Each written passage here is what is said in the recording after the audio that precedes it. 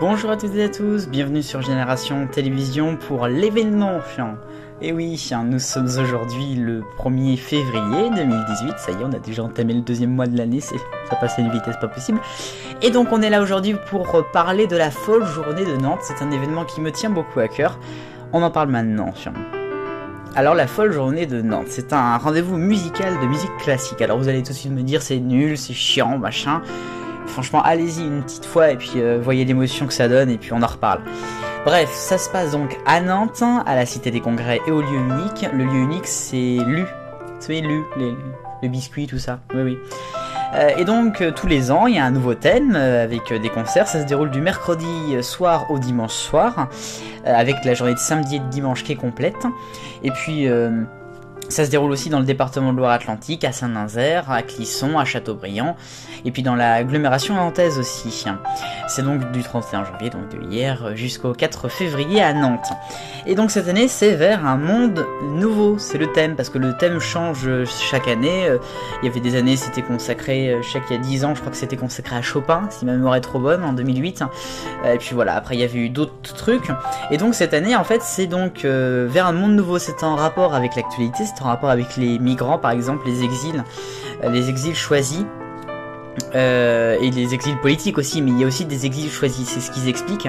René Martin qui est le directeur artistique de la Folle Journée, et donc du coup c'est à travers tous les musiciens qui ont réussi à partir vers un monde nouveau. Il y en a pas mal qui ont fui par exemple la censure et les persécutions. Il y a Rachmaninov, il y a Prokofiev, il y a Stravinsky, il y a Schoenberg, il y en a plein, et puis donc il y en a d'autres aussi qui eux ont fait un choix comme Scarlatti.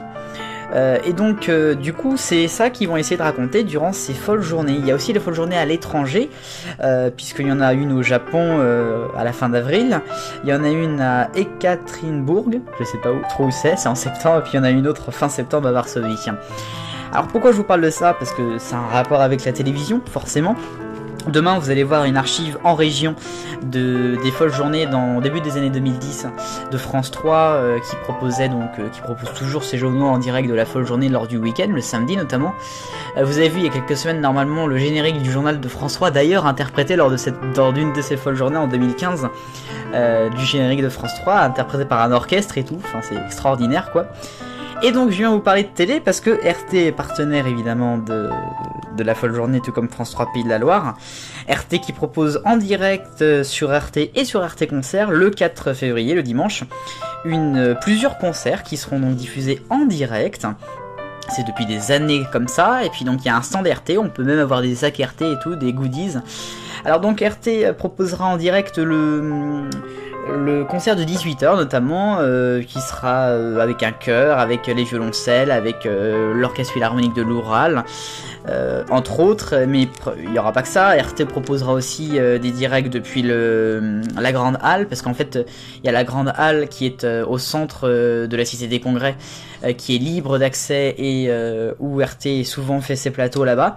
Et puis France 3 Pays de la Loire proposera également ses journaux. Voilà, j'avais envie de vous en parler, vous me direz votre avis si ça vous plaît ou pas. Enfin voilà quoi, donc demain en région, sur la Folle Journée. Vive le bonheur et tous des millions de copains.